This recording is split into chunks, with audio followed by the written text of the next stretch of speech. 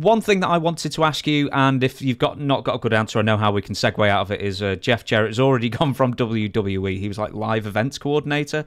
And apparently a Bruce Pritchard hire. Do you know anything about why he was let go so quickly? Did we talk about this last week or no? No. Okay.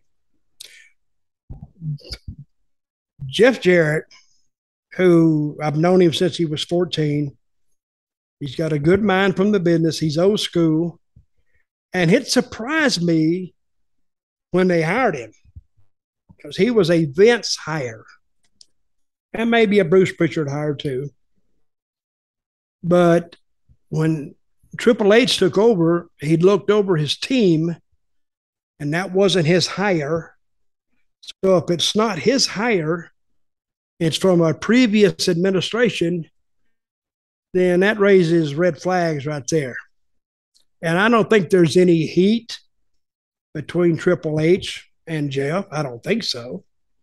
But I think that he wanted to put his team back on the field. And one of his teammates for years was Road Dogg. And Road Dogg got let go by Vance's administration.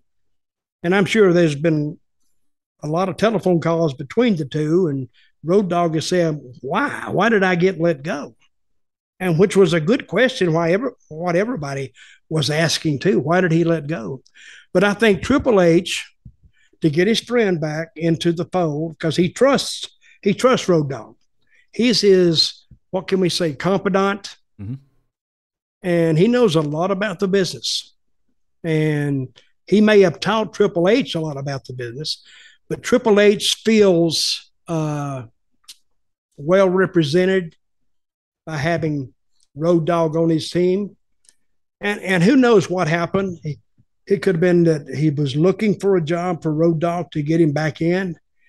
And like I said, I don't think there's any heat between Jeff and Triple H that I know of.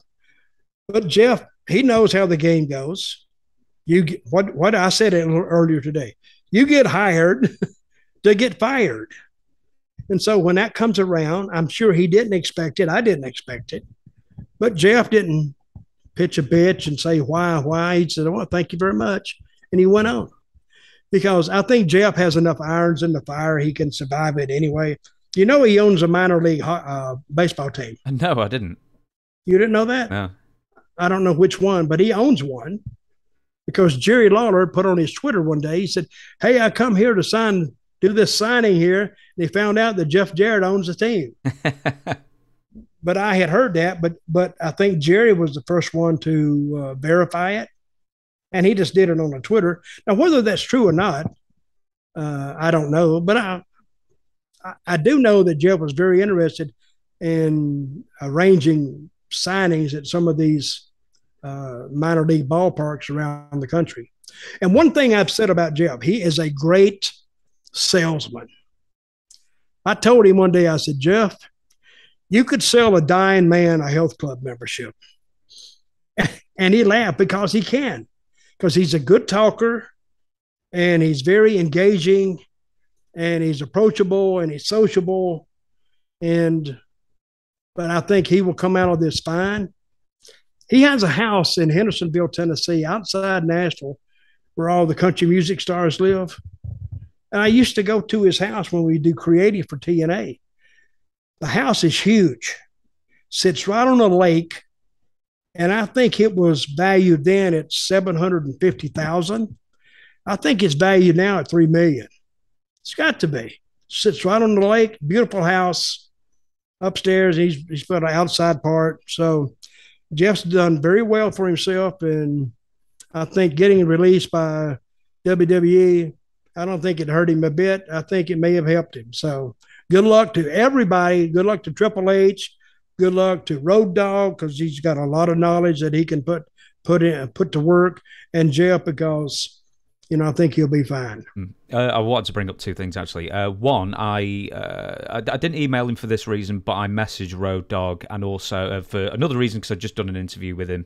And I also said, because I think it was like the day after Vince McMahon had retired, and the first thing I said was, well, I'll be seeing you in WWE in 2 weeks. And it pretty much came exactly true. I couldn't believe I guessed that one right. And the other one is Jeff Jarrett has been the boss for so long.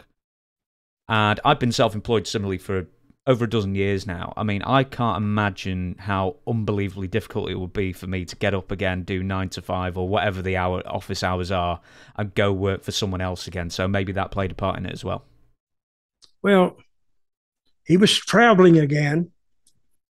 And he's a little older now. I don't know how old Jeff is. Check, see how old Jeff is. Will do. He's like 54, 55.